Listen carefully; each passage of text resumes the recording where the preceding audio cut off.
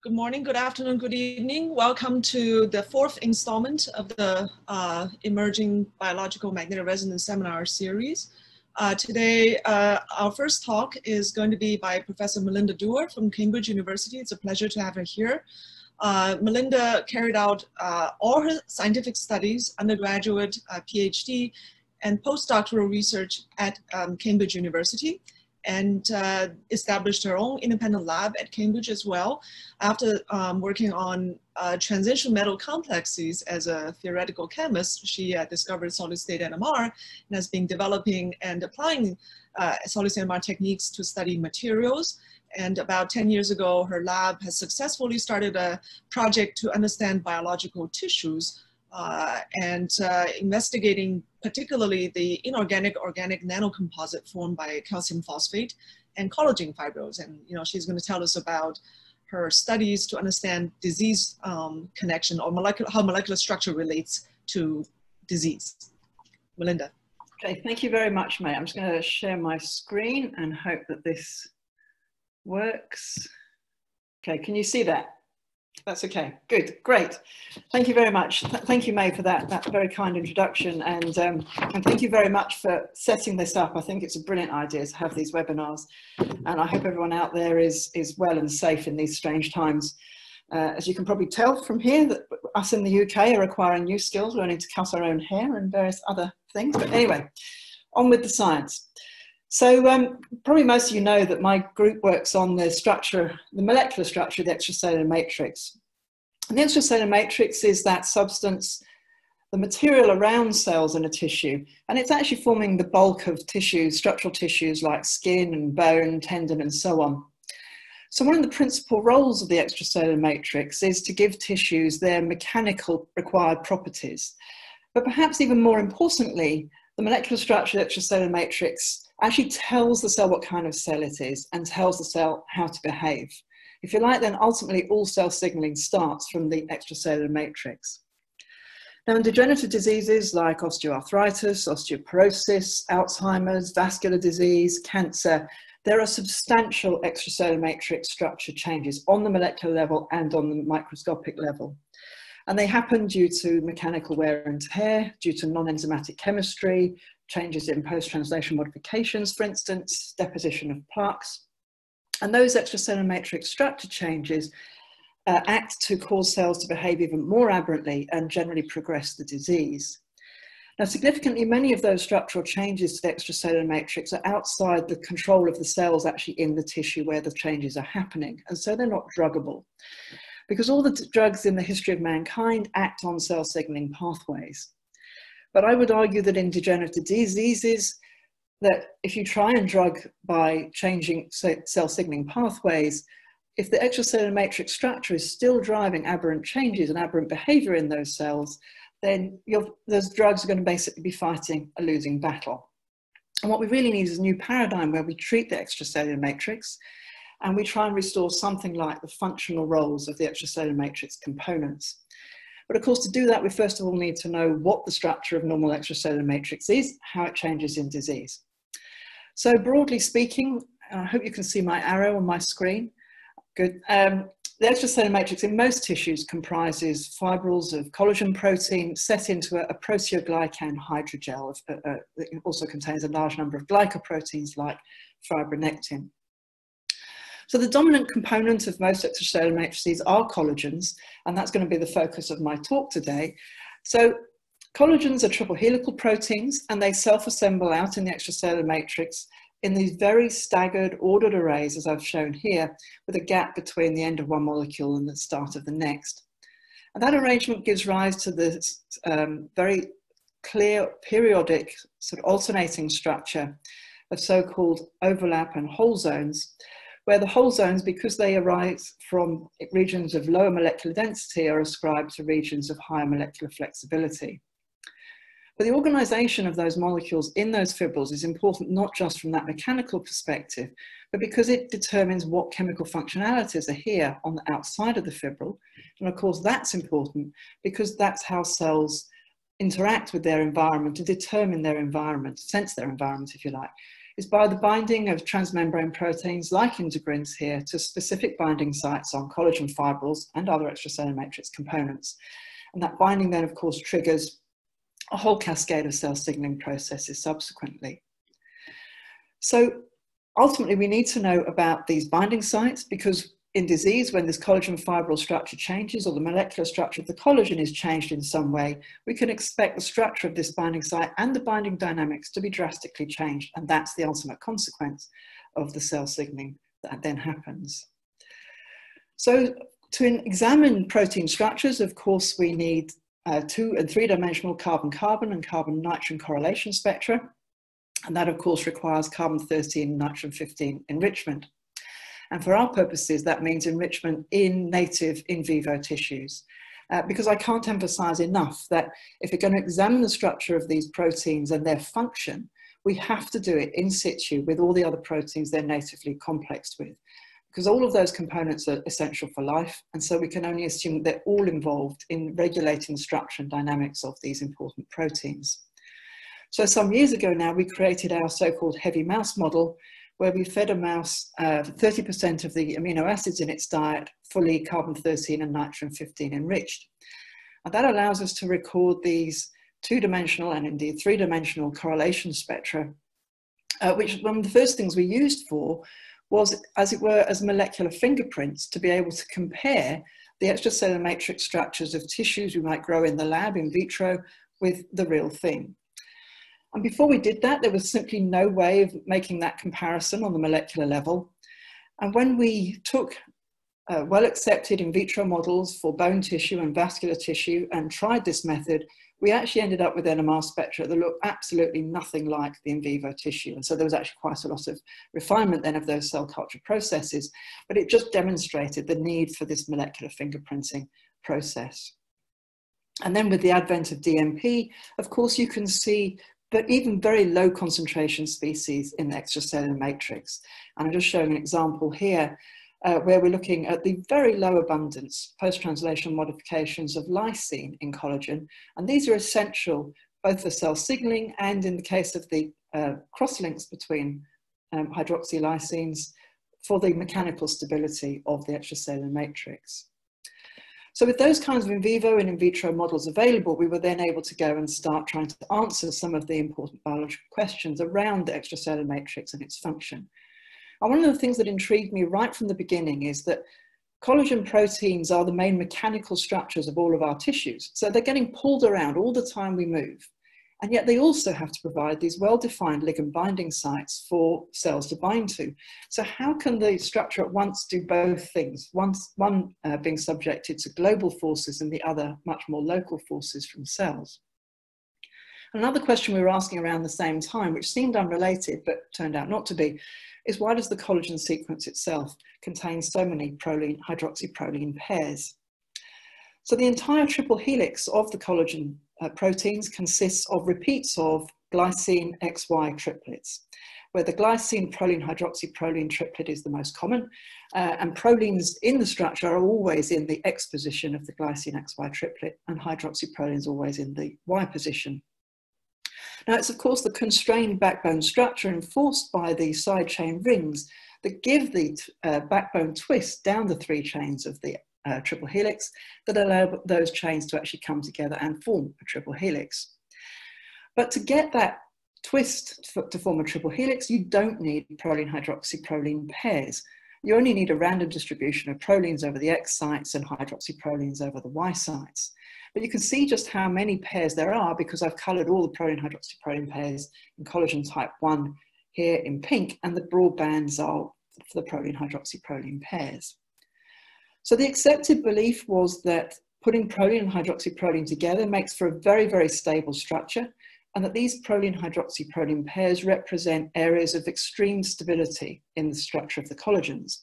And so that seemed like a good point for us to start our structural search to understand how the structures of collagens might be changed in situ as opposed to what we might refine.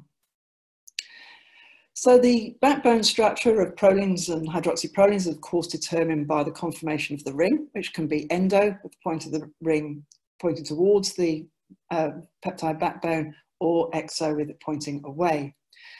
And those two structures, those two conformations, have very different dihedral backbone angles. The phi dihedral angle is typically different by about 15 degrees between those two conformations, but it can be as much as 40 degrees. And of course, by NMR, we can very easily distinguish those two conformations simply by measuring the gamma carbon chemical shift here, which, as you might imagine, is very much dependent on the conformation. So the prolines in the X position sites are expected to be in the endo conformation because that gives them a backbone structure that fits with the triple helical structure at the X positions in the triple helix. And by the same token, the hydroxyproline is expected to be in the exo conformation. So we used, in this case, a double quantum, single quantum correlation spectrum to allow us to resolve out specifically the carbon-13 signals associated with the prolines in these glycine proline hydroxyproline triplets. We utilized the proline effect to do that. And to our surprise, the gamma carbon chemical shift is neither endo or exo, but exactly halfway in between the expected chemical shifts for those two conformations. And that's true also of the delta carbon signal. That, of course, means that the proline hydroxyproline rings are flipping very rapidly endo to exo. That's no great surprise. But what was a surprise was that there's just no preference between the endo or exo conformations. And that's peculiar to these prolines in these glycine proline hydroxyproline triplets, because if you have instead just glycine proline proline, so you don't hydroxylate the Y position proline, then the X position proline is indeed in the preferential endo conformation. So with our colleagues from the theoretical section upstairs, Professor David Wales and his postdoc Chris Foreman, we did some energy landscape modelling at biologically relevant temperatures for the conformations of the prolines, the dihedral backbone structures of the prolines in glycine proline hydroxyproline pairs. And what you can see here is that the proline can wander around over a really very large area of Ramachandran space, made even larger by the fact that its conformation is dependent on the exo or endo conformation of the next door hydroxyproline. And when you contrast that with a glycine proline flexible amino acid like alanine, the proline in those triplets has a single ground state structure for the endo or the exo conformational states. Now, it doesn't mean, of course, that that proline can't move outside of those backbone dihedral angles. It can, but it requires an energy input to do it. Whereas here, the proline in these glycine proline hydroxyproline triplets essentially can wander over this area of Ramachandran space with no energy input. Now, that endo-exo flip for a proline corresponds to compression and extension of the triple helix if it occurs in all three chains of the triple helix, or a bend if it just occurs in one or two of the three chains. So far from being an area of strong structural stability, in fact, these prolines, these glycine proline hydroxyproline triplets, are metastable, and they're points of very well controlled local helix flexibility or variable helical pitch. So when you look at where those hydroxyprolines are, prolines and hydroxyprolines are in the collagen fibril, you find that that molecular flexibility is actually conferred across the whole fibril. So what I've drawn here is the collagen arrangement, the collagen molecular arrangement as it is in the fibril, with a lot of the molecules staggered exactly as they are natively. And I've shown in red the glycine proline hydroxyproline triplets.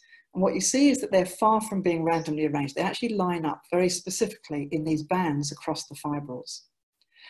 Now, the cell binding sites I've coloured in blue for the integrin binding sites here and here, or the von Willebrand factor here in green. And what you see is that they are always associated with a band of these flexible regions, these now fibril flexible regions. And so our hypothesis is that this local controlled flexibility is controlling the binding dynamics on these cell binding sites, and that this alignment of these glycine proline hydroxyproline triplets and their associated flexibility is essential, therefore, in cell signaling. And by that same token, we would putatively suggest that there is probably an important binding site here, where I've shown in blue, and probably another one somewhere around here, given those bands of proline hydroxyprolines there. So what happens to all of that in disease? Well, I can tell you many things. We've been studying this now for about 10 years or more. So I'm just going to go through one example and show you where it has led us. So a common chemistry that happens to all of us, it's particularly associated with aging and accelerated in diabetes, is non-enzymatic glycation chemistry. So oxidative stress, absolutely universal with aging and many other diseases, thinking of aging as a disease, causes cells to release reactive aldehydes, particularly sugars. And they undergo reactions with the terminal amine groups of lysine and arginine side chains in so-called glycation chemistry. Now, the most characterized products of that glycation chemistry are the so-called advanced glycation end product crosslinks, or the age crosslinks, which I've shown here. And primarily the reason they've been so well characterized is, as you can see from their structure, many of them fluoresce, and they are stable enough that they can be picked up by LCMS. But it's absolutely unclear whether in fact they are the major products of glycation. It would appear that they are not, because the strategy of trying to prevent those crosslinks forming doesn't seem to have had any therapeutic benefit, at least in humans. But the universal result of glycation chemistry in collagen is to stiffen the collagen fibrils, and that's why the assumption has always been that there must be a significant number of new crosslinks being formed with the glycation chemistry. So we decided to have a look in some detail at this chemistry because, as I said, preventing the cross-linking formation doesn't seem to be a useful therapeutic strategy to prevent collagen stiffening and all the associated pathologies that come from that. And so we've used now many different model systems. I'm just showing you two here, particularly using ex vivo and in vitro models, and using ribose 5-phosphate and glucose as model glycators that essentially model the various reasons for aldehydes appearing in the extracellular matrix in vivo. Now, one of our biggest surprises was that even after incubating a tissue for many months with high concentrations of those sugars, really the only products we could see by NMR were the earliest stages of glycation chemistry, and that is these monovalent adducts of sugars to the lysine and arginine side chains. The other big surprise was just how many of those different products there were. In the early stage, it certainly goes well beyond the Schiff base or even Amadori products, and you have multiple acetyl signals, for instance. So the glycation chemistry, which I won't say we've completely worked through, but I would say substantially now worked through, is incredibly complex and much, much more complex than we could ever have thought of at the start of this. But the biggest surprise was that we could find no evidence whatsoever of glycation crosslinks. By LCMS, we do find some glycation crosslinks. They amount to about 1 per 50 collagen molecules. But unexpectedly, the glycation actually destroys the native enzymatic crosslinks in the collagen fibril. And so overall, we end up in the glycated fibril with less crosslinks than we had to start with. So if it's not glycation crosslinks that's causing the stiffening in glycated collagen, what is it? Well, to answer that question, we actually had to move outside of NMR, and I'm just going to briefly show you. By studying with AFM and TEM, we were able to find out what causes that stiffening. So here in the example with TEM, negative staining, so we're applying a heavy metal uranyl acetate stain which gathers in the hole zones, particularly of the collagen, and that causes these dark light bands when you look at the collagen fibril under TEM. The dark, of course, being because the stain tends to collect in the pockets, as it were, in the hole zones. Now, what you also see by TM, and I hope you can see this on your screens, are these very, very fine sub-bands. And these are from the alignment of charges on side chains in the collagen molecules. So the collagen fibril really is that organized. And we've seen many cases of pathology where the pathology is simply caused by disorganization of those alignments. Now, in the glycated collagen fibrils, well, for a start, you tend to lose the contrast between whole zone and overlap zone, suggesting that the whole zone now is no longer a pocket for the uranyl acetate stain, but is rather full of something else, probably the sugars that have reacted with the collagen. But you absolutely lose the subbanding, the alignment of the charges that you see in normal collagens. So essentially what's going on here is a longitudinal disorganization of the collagen molecules. So rather than nice alignment like this, these molecules are actually have been shunted side to side longitudinally. And so we expect that we will lose the alignment of these glycine proline hydroxyprolines, and so we therefore lose the fibril flexibility. I'm now about to be disturbed by a delivery man, so I'm very sorry about that. But just to give you an indication why losing the flexible patches causes the whole fibril to become less flexible, imagine I've got two finger joints here. So I'm aligning my two fingers so that the flexible bits, the knuckles, are aligned, and I can flex the whole thing. I can flex the two fingers. Now just move them, disorder them very slightly, and I can't bend. And that's what induces the fibril stiffening with glycation, not crosslinks, but just disorganization of the collagen molecules.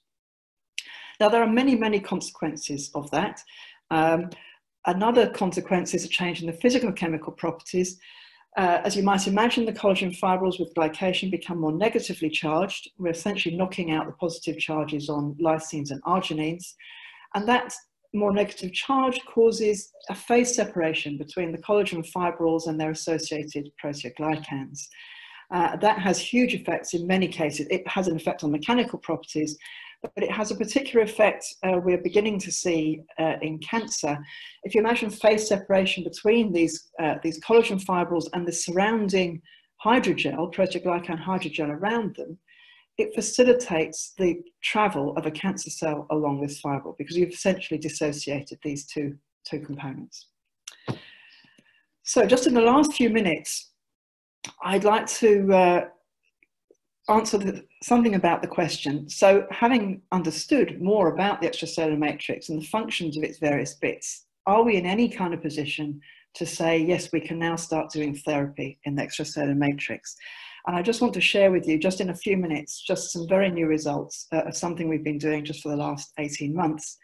But I should say, in the interest of full disclosure, that I actually set up a company to fund this work. And I am both a shareholder and a director of that company, Cambridge Oncology. So we asked ourselves the question, if there's indeed phase separation that allows cancer cells to move more readily, if indeed they glycate collagen fibrils and make them more fragile, or indeed just simply degrade the surrounding extracellular matrix, can we stop the cancer cells trying to move from the original tumor site, where they're trying to get away from the increasingly hypoxic environment to fresher tissues, as it were? Can we stop that process from happening by modifying the surrounding extracellular matrix around the tumor to prevent this kind of outgrowth of the tumor? So in a nutshell, yes, we can. I'm just going to show you very briefly some examples of how. Essentially, we can do it by cross-linking the extracellular matrix. Now here we're primarily interested in glioblastoma, which is some of you may know, it's a tumor of the brain which is almost untreatable. It's treated generally by surgery to remove the bulk, but surgeons can rarely remove the entirety of that tumor because they have to start digging into eloquent sites surrounding the tumor to do that. So this very diffuse tumor tends to get large parts of it left behind even during the surgical process. So what we have here is some three-dimensional matrix models of brain matrix, primarily hyaluronic acid with some brain matrix proteins and serum proteins in there. And we make these three-dimensional tumor spheroids, and you can see that the cells break away from those tumor spheroids very rapidly and start to spread. These are U87 cancer cell line cells for those of you that are interested. Now, what we then did was we put some riboflavin into that same matrix and did nothing for a few days. We let the cells spread as normal for 3 days. And then we irradiated the sample with ultraviolet, which creates oxygen radicals, sorry, and causes protein cross-linking. And you can see that by doing that, we've stopped those cancer cells in their tracks. 3 days later, they're exactly in the same place as they were when we irradiated the sample. And 6 days later, here, they still haven't moved. Now, we haven't killed the cancer cells. What we've done is we've caused quiescence. Calcine staining shows that the cancer cells are still alive. They're still metabolically active, but they have shrunk. And that's an indication that they have become quiescent. They've accumulated lactic acid, and that causes the shrinking. So we've used multiple different cross-linking methods, and here I'm just showing you where we've used some patient-derived cells. These are tiny cells, horrible to work with, but you can see that they're so small you can hardly see them, I think, here. But anyway, you can see how they've dispersed thoroughly through our model brain extracellular matrix. But where we've cross-linked, we've actually restrained that little tumour. And this is an example where we're actually diffusing a cross-linkable hyaluronic acid into the brain matrix. Our strategy for using this in therapy is that during surgery, after surgical resection of the tumour, the surgeon would spray the crosslinker into the tumour bed, allow it to penetrate into the surrounding extracellular matrix, and essentially trap the remaining tumour cells that are left after surgery. Ask me in about 5 years' time and I'll tell you if it works. But anyway, so to conclude, I would argue that understanding really the fine detail of how the molecular structures in the extracellular matrix perform their very many jobs, both on the global and the local level, allows us to have an insight into how diseases work and therefore how we might mitigate against diseases, not just directly of the extracellular matrix, but also in diseases like cancer. There's a huge number of people I need to thank here. My amazing group, who are listed here. Ying Chow, who's now in Grenoble, has been a significant part of all of this, both with the mouse model and with some of the glycation work, and certainly with the DMP. The others are too numerous to mention, other than Julia is the lead on the cancer work. Karen does all our TM, and without Dave Reed here, none of this would ever have happened. Our collaborators are many, and we value them greatly. I've listed the ones who've been involved in this work here. I particularly want to highlight the biologists, because when I started this, as May intimated at the start, I was a theoretical chemist. So without these people, I would know absolutely nothing about this area. And here's the group after a coffee and cake morning. And I'm going to stop sharing the screen now. I'll be happy to answer any questions. Thank you, Melinda. To the audience, you're welcome to put your questions in the Q&A, type in the Q&A, so, and I can, right? Yeah, Christian, you start. I have a question. Yeah. So you had this nice model with the finger, yeah, and this flexibility, which then is stopped if the finger. Yeah. But I failed to understand exactly what has to be aligned there. Are these hydroxy prolines on top of each other, or I mean, what exactly is this? And of course, it would also not be sufficient probably if it is just one chain, but it has to be more, and so on. So what exactly is happening there? Absolutely. So essentially, all flexible regions have to be aligned with other flexible regions. And we've identified the glycine proline, hydroxyproline as a flexible region of particular importance for cell binding. Undoubtedly, there are others. Essentially, those flexible regions have to align. So in that case, it is prolines essentially aligning with prolines. Without wanting to go on too long on this answer, because I've been told not to, but we have done some modelling on that. The charges are very important. 4% of the 4 to 5% of the charges in the molecule basically determine the alignment, and I'm happy to talk more about that later. But basically, we did a study of the evolution of collagen. Okay, so questions are coming in, Melinda. So let me read the first question from anonymous attendee. Thank you for your presentation. Part 1: how do you specifically target tumor cells? Part 2: would there be any side effects in using this therapy? Part 3: what would be the time duration of such therapies? Okay, fantastic questions. Wish I could tell you the exact answer to all of them. We're working on all of those. Targeting the tumor cells, one of the reasons we're starting with surgery is so we don't have to. Essentially, we're using cross-linkers that tend to be slightly hydrophobic, and we know that the environment in the glioblastoma case is broadly hydrophobic, which the rest of the brain is not. So that's our target.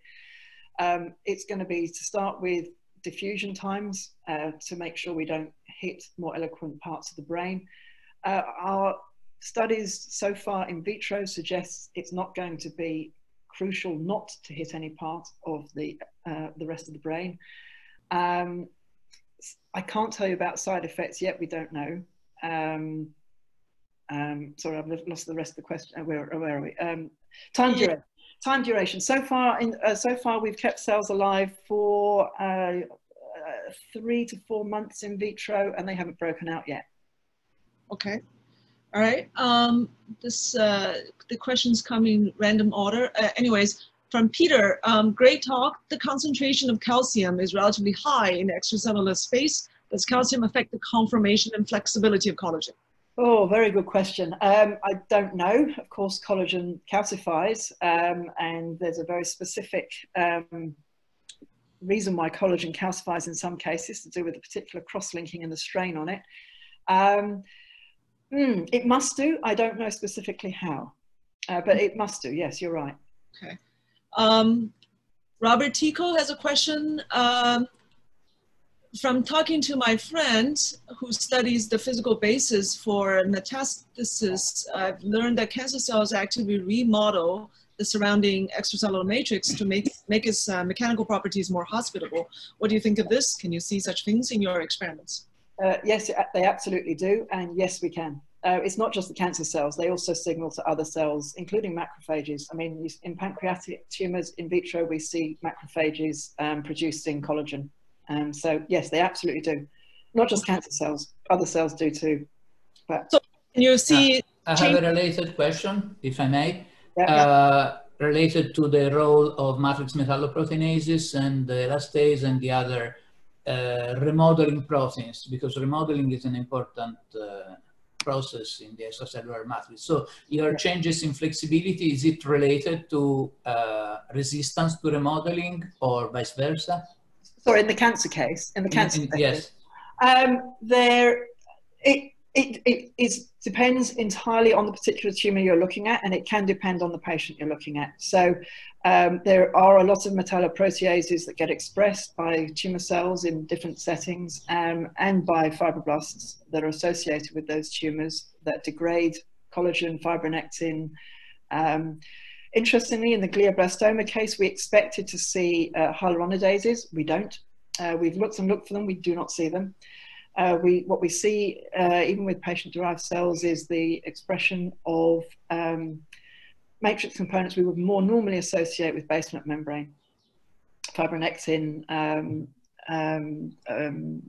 brevican, all of the normal brain proteoglycans are massively reduced in concentration. So there is remodeling. There are new components come in. There's a lot of degradation. Remember, you've also got an acidic environment, in most cases from lactic acid being expressed. Yes, I mean, it really depends on the particular tumor you're talking about, the stage it's at, the patient and the tissue that it's in. But in vitro, we've seen huge amounts of degradation caused by cancer cells. We've seen remodeling. We've seen changes in post-translation modifications of existing tissue. And we've seen deposition of proteins we absolutely didn't expect to be there, but they are found in vivo in patients. Let me point to an NMR-oriented question. NMR is a short-range, a technique to report short-range interactions. How do you get global alignment of the red regions in the collagen? I think the person is referring to slide number 13, where you have these. Yeah, good question. Very good question. I sort of alluded to it slightly before.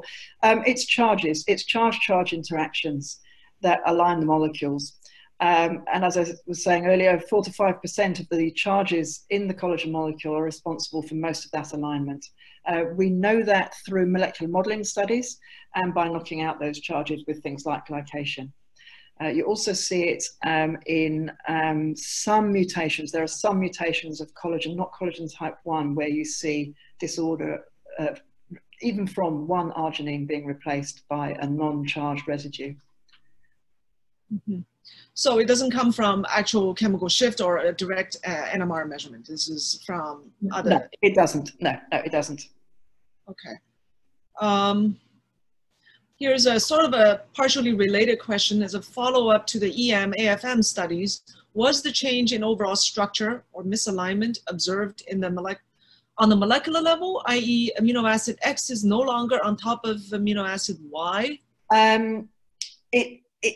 Yes, the TEM results suggest that yes, that has to be the case, that there is disorder of the molecules. In terms of changes in molecular structure that we can observe by NMR, there are some small ones, but they are small. They're primarily in the side chain orientations.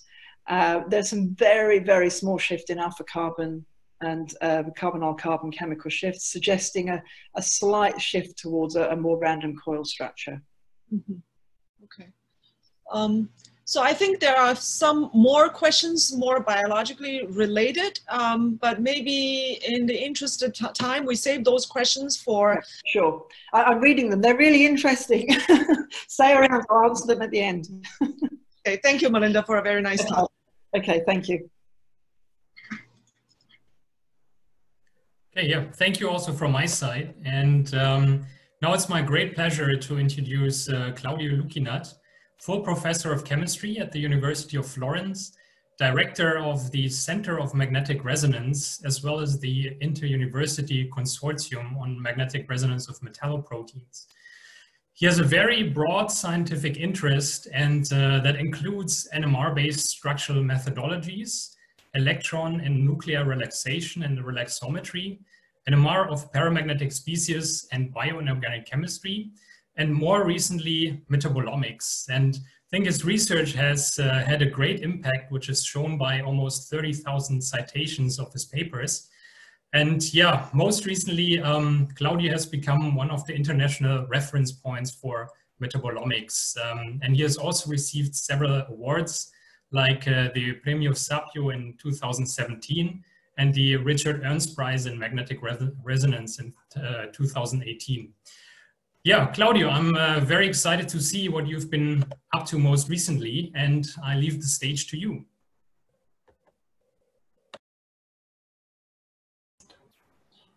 Thank you, Stefan. So let's see if everything works. Share screen. Okay, so thanks. Let me start. First, let me try to justify the title, because most people know in this audience that NMR is a very versatile technique. There are dozens and dozens of things that you can do by NMR. So that's one of the reasons why we like NMR so much. But on the other hand, often, or at least in some cases, NMR is deemed as the second best technique, because there may be more specialized techniques that do one thing or another thing better than NMR. And this has been the case for structural biology. Now it's probably the third best because of the advent of cryo-EM. If you think about structures, if you think of dynamics, things are different. And it could be the same for metabolomics. So what I will try to tell you today, and to give you some reasons for NMR being actually the best technique to do at least some things with metabolomics. And so, let's see.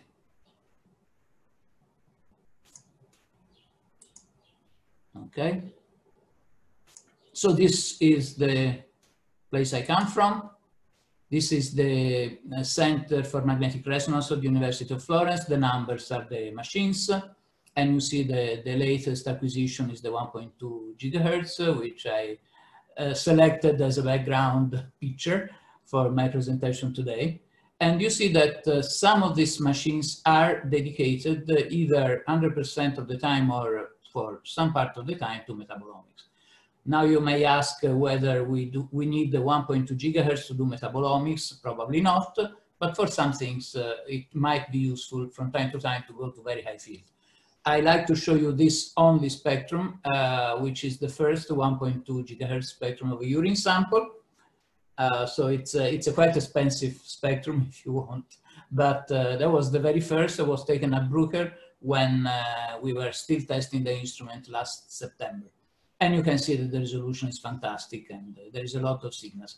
This slide also somehow tells you how much information is contained in a spectrum of a body fluid.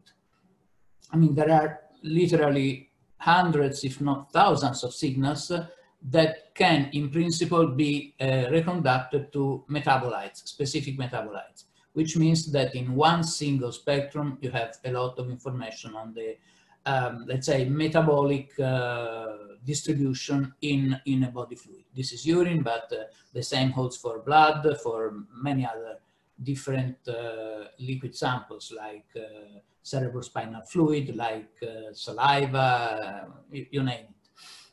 So what do we do by NMR? You can do many things. And the point I want to make with you today is that not all the things that you can do by NMR are actually done best by NMR, but some are. So if you start from NMR data and you just look at the NMR spectra of a number of samples of a given body fluid, let's say urine or plasma or serum, you can either decide not to have any prior knowledge of the metabolites of interest, and this is what is called untargeted analysis, or you are looking for something specific, and then you go and look for those metabolites in particular, and then you do a targeted analysis. Now, for doing targeted analysis, as you may know, there are other techniques, particularly mass spec in its various ways, that can actually do this better. Sensitivity is higher, and you can actually go and look for the best mass spectrometry approach to actually find what you're looking for. But when you don't know what you're looking for, when you want to do, let's say, fingerprinting, just try to see whatever may come as interesting in a spectrum, then this is the best strategy. And I don't know if yes. So this is the pathway that I would like to drive you through today. Go through the spectra, divide the spectra into bins or buckets, and then analyze the intensity, the integral of each of these buckets by statistical techniques. And by statistical approaches, you can actually really learn a lot. Then, of course, you can still quantify metabolites, but this is something that you may do or may not want to do, depending on the type of study. So I've selected a few examples of work that we have done over the years. It's like Melinda was saying, it's more than 10 years that we are doing metabolomics, among other things. So I had to select something that would provide you with some flavor for what you can actually do. So you'll see graphs of this type quite often, because these are PCA plots or PLS plots, where you look at the distribution of one or two or more canonical components in the statistical analysis. And for instance, in this particular case, where you look at people affected by celiac disease and controls, that the fingerprint, without actually saying anything about the metabolites that are in the fingerprint, the fingerprint clearly tells you that there is a separation between people affected by celiac disease and controls, with a few exceptions, of course, but I mean, you cannot expect everything.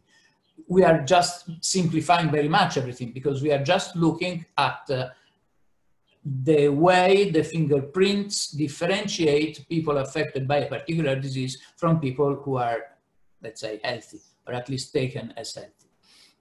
So what was also important to find, and we realized that very quickly, was that if, as you know, celiac people can be not cured, but celiac disease can be silenced if you just avoid gluten from your diet.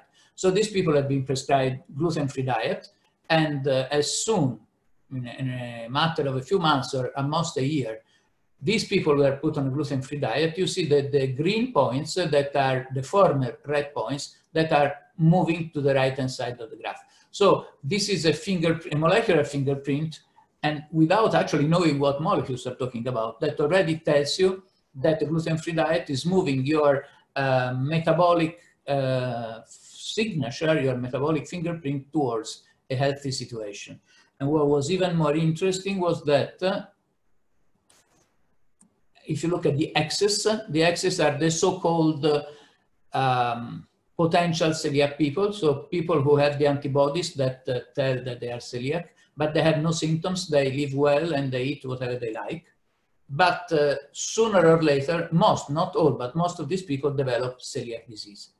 So we were expecting that these potential celiac were more or less normal, but the result is that most of them are actually in the field of the celiac people, which means that the metabolic fingerprint is actually telling you before symptoms that you have celiac disease, which is something that we have seen over and over for several different diseases, and which is something that make us think that the metabolic fingerprinting, and as a chemist, I mean, I wouldn't even like to admit that, but as a chemist, we shouldn't care for the individual metabolites. if a fingerprint is in a statistically significant way telling you that a person has some kind of disease, you should take that seriously. You should take that as an indication and then maybe go to a more specific test. Again, NMR is the second best, which means that you are not competing with, for instance, the antibody test for celiac disease, which is accurate at 97%.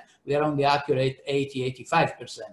But that's not so relevant. I mean, you can easily do a blood test. People do a blood test every one or 2 years anyway. And from a blood test, if you see the fingerprint of celiac disease, then you should go and take the antibodies. Most people become celiac without actually knowing that they are at risk. So just a few other examples. This is colorectal cancer. This study was actually on people who were severely ill and were in the third-line treatment. So all of them died. And when we got the samples, the collection was made to test the efficacy of 2 different chemotherapies, but we were not interested in that. We were interested in trying to see whether there was a fingerprint of the life expectancy of these people. And having a fingerprint of life expectancy is important because you can tune the palliative care. If life expectancy is very short, you can be more blunt. If it is rather long, you have to be careful.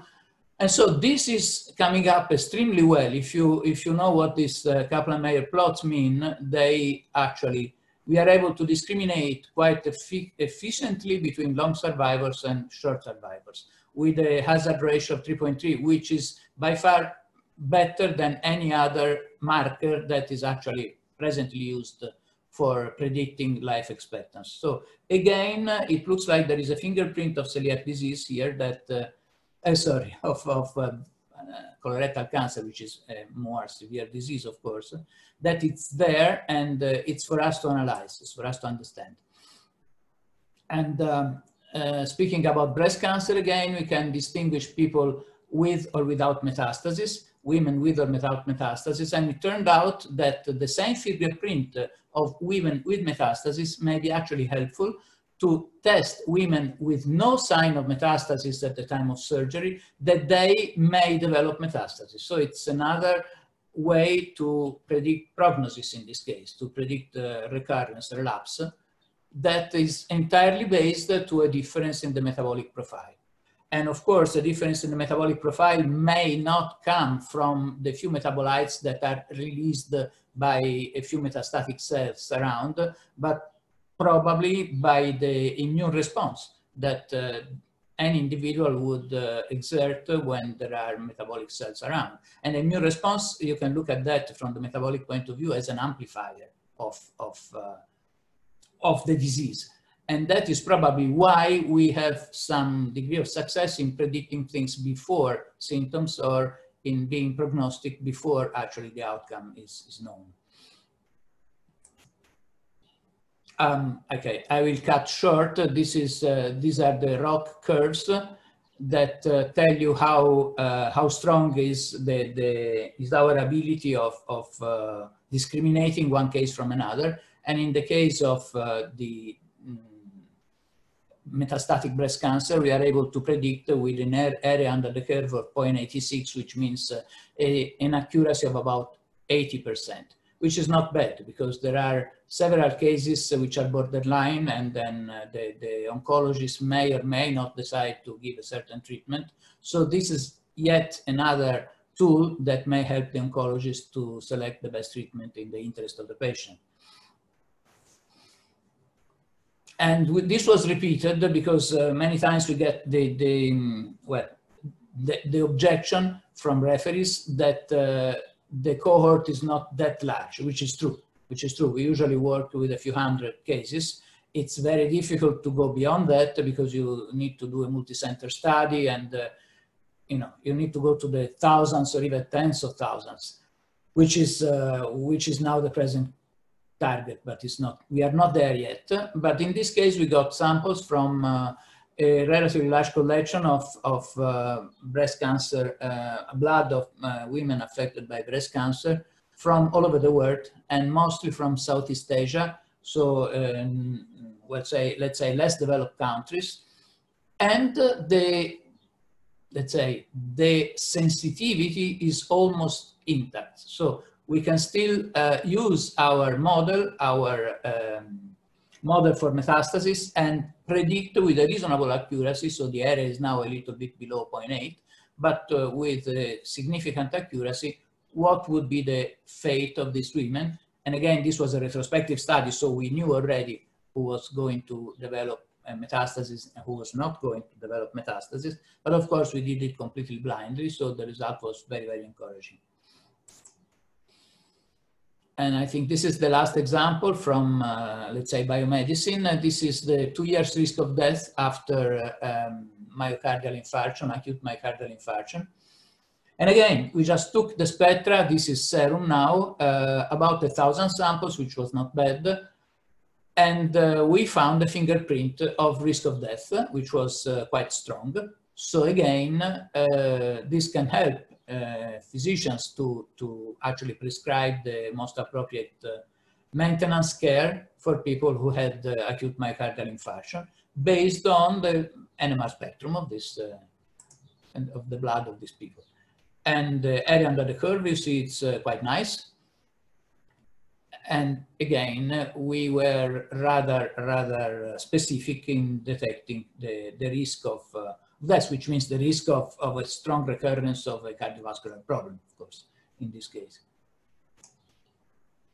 And of course, you need to compare with predictors that are already there. So the best available is this GRACE, Global Registry of Acute Coronary Events, which is the green curve, and our NOSI-based, this is all 1D spectra. Sometimes we call them NOSI, sometimes they are the CPMG 1D spectra, but that's technical, it doesn't really mean much. But you see that the red is actually better than the green. The area under the curve goes from 0.81 to 0.86.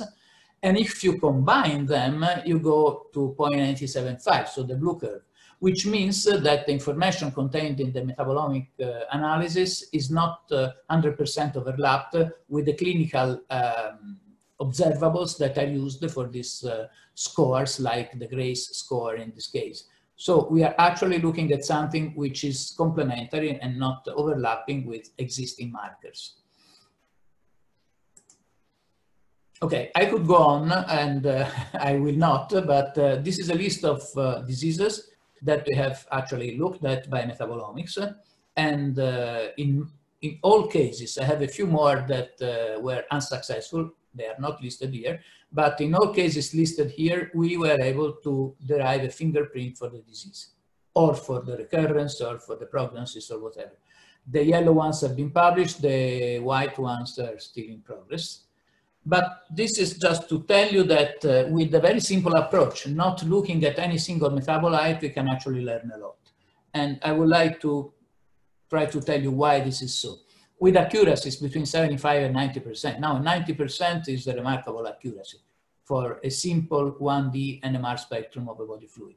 So something to be taken in mind, because my personal dream would be that when you go and get a blood test, blood analysis, like most of us do every now and then, you get an extra aliquot for an MR, and then you get your fingerprint is compared with the fingerprint of the disease for which we have this fingerprint, which are absolutely not so many. You see them listed here, but it's just a little extra effort. The cost of a single NMR analysis would be, if you scale it up properly, would be not more than 10–15 euros, which just adds to the cost of the other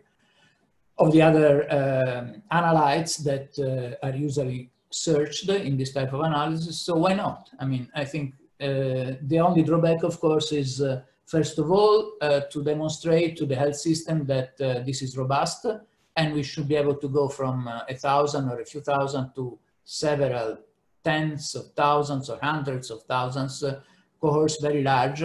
So to be able to show that this is actually working on, let's say, epidemiological scale, not just on a lab scale. So it's a long way to go. But we do think that there is a lot to learn, and it would be a real pity not to take an extra aliquot to actually try to build of course, to build more information, because the more you get, the more you can actually fingerprint, and to provide extra hints to the health of the people. So the other point I want to make is, well, it's a technical, but it's a very important point. Separation of groups like healthy versus diseased and so on by fingerprinting becomes more reliable before metabolite fingerprinting becomes reliable, because you go from a univariate analysis. If you look at metabolites one by one, and mind you, NMR is very good in doing that. NMR is intrinsically quantitative, so we can go and look for each individual metabolites, but it takes time. It needs some kind of automation that is not fully there yet, although Bruker has made many progress in this area. We ourselves have done something in this area. So I'm saying that univariate analysis can only grow and provide more and more metabolites. But to get the information that you get in one shot from a fingerprint analysis, you would need to ideally identify and quantify all the metabolites in the spectrum. And this would never be achieved. So we are improving, but for the moment, if you want to improve the discrimination between two groups and the numerosity is not that high, multivariate analysis is by far better than univariate analysis. You can always go back and look for metabolites if you get some ideas or some hints about the biology of the problem, but that is not necessary to be able to discriminate between two groups.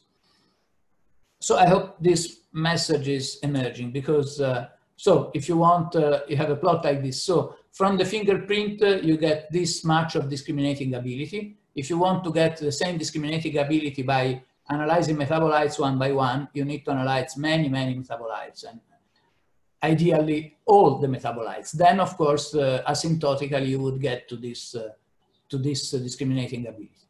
But I would say that normally we are about here. So in order to get a fingerprint by profiling, that means by looking at individual metabolites, you would need a significant amount of work for each spectrum to make sure you don't make mistakes.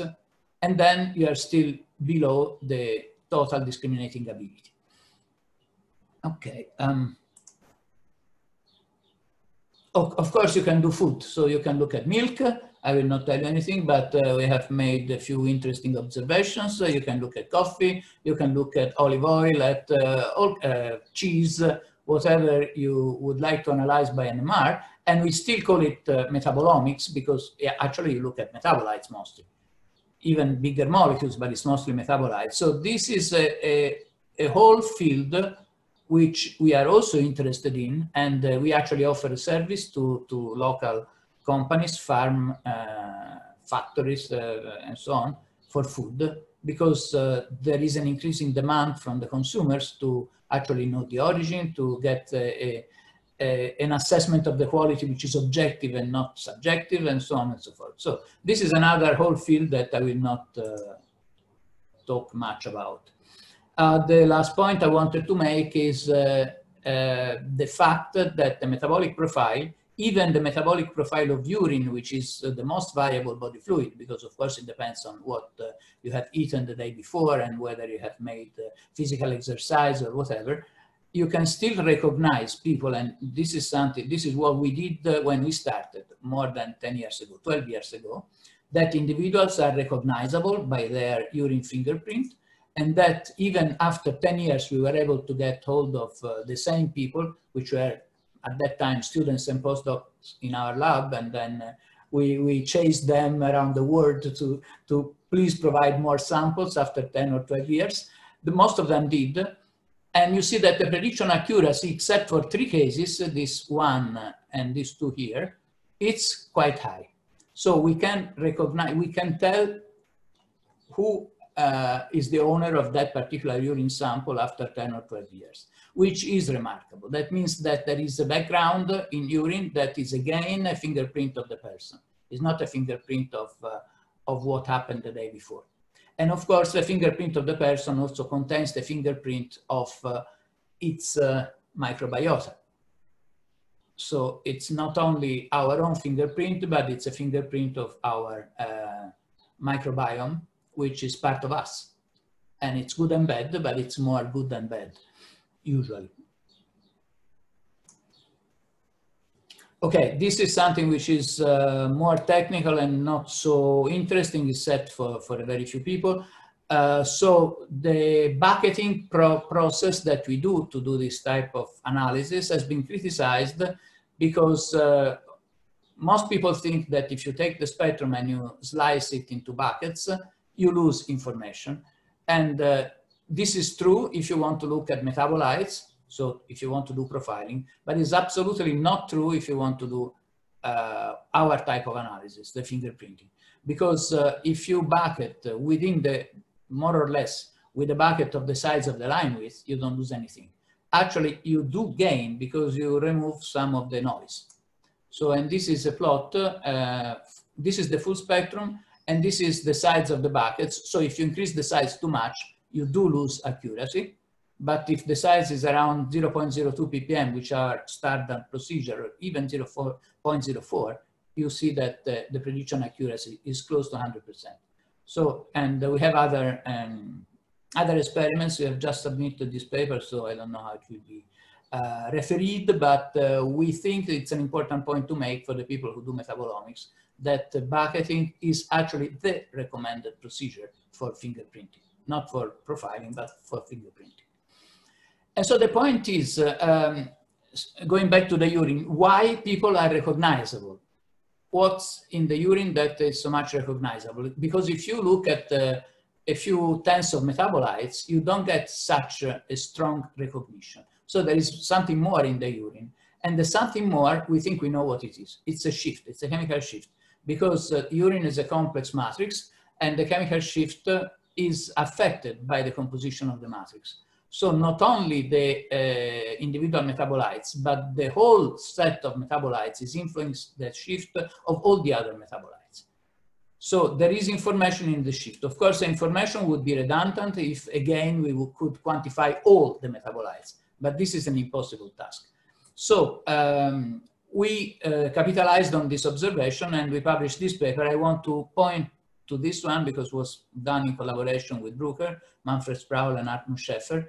And I think, I shouldn't be the one to say that, but I think this is a real milestone because we have been able to predict the position of signals given a certain matrix. So we made a fake urine sample, which is about 4,000 samples, and we measured the position, the shift of about 100 metabolites, and we could establish a one-to-one relationship between the two in such a way that we can actually, given the shift of a few metabolites in urine, be able to predict the position of all other metabolites, which is a very big step forward towards automation. Because if metabolites change position from one sample to another, it's a real challenge for any software to be able to identify them correctly. And it's very easy that you can mistake one metabolite with another. I think I will stop here. I won't have time to discuss this one, but again, it's more for people who like the technicalities of NMR, which is also very interesting. And I think I will stop with this message. So you have an individual and you can probably be able to predict the evolution of this individual towards several diseases or towards a healthy aging by following periodically its body fluids. And we do believe that. Of course, last is SARS-CoV-2, which we are working on. It's a study design on the disease, so on the people affected by COVID-19. And we see nice things.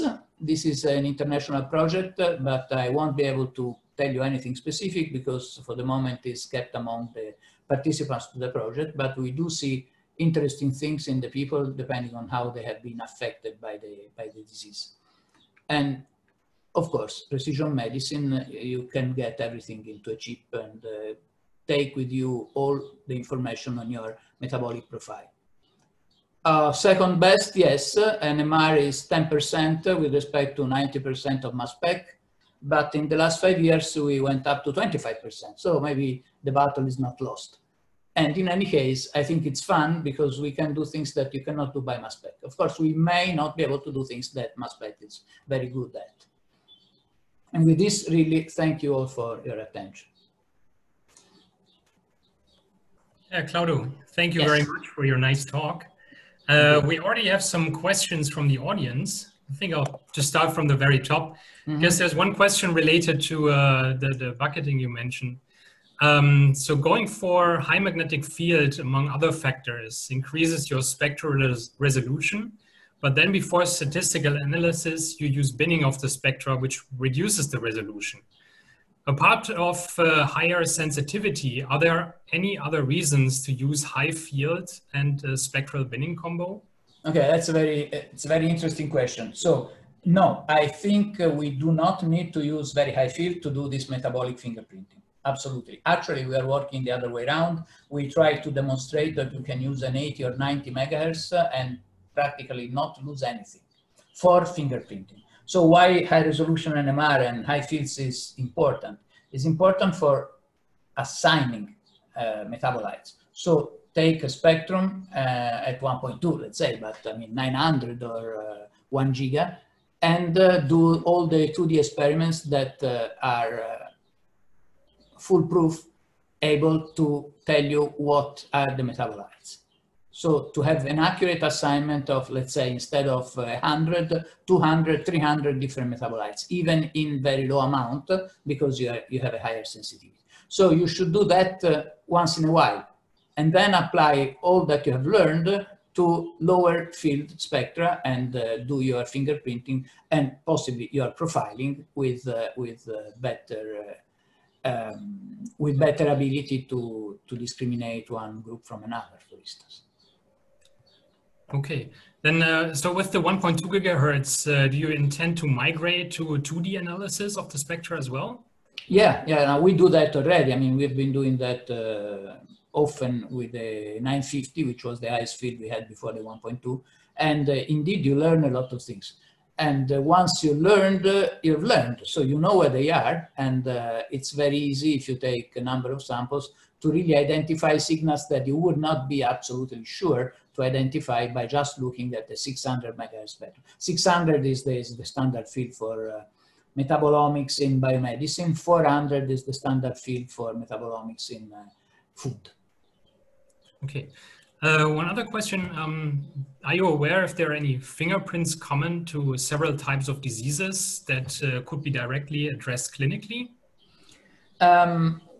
Yes, but so I have to say that, well, medical doctors are rather conservative, and I think that's good.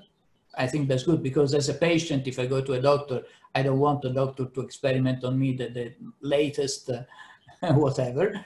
So I'm happy that doctors are conservative, but at the same time, we need to convince them that this is a new tool that can complement the tools that are already available.